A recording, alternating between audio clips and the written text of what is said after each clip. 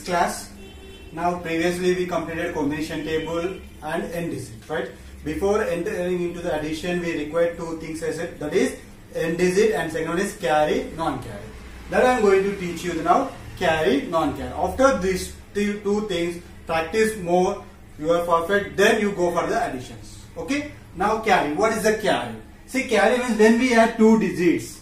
When we add two digits, if you get double digit answer. If you add two single digits, if you get double digit answer is called carry. Means 3 plus 9 is called carry. I don't want answer 12, okay? I need only carry. Right? If it is 6 plus 4 is called carry.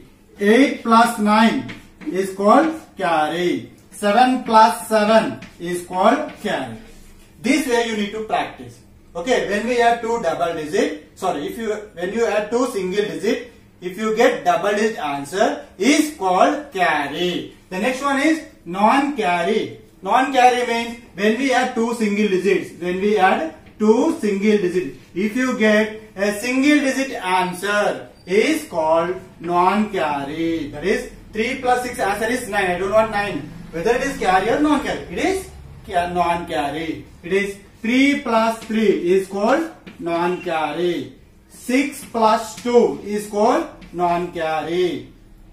7 plus 0 is called non-carry. See, this is called carry and this is called non-carry. Like this you need to practice. If I ask 6 plus 9, it is carry. 7 plus 2, it is called non-carry. In this way you need to practice. Practice more on end digits and carry, non-carry. First make it perfect. After that you start addition. You can do the additions wrong. You can do seconds. It will be very fast.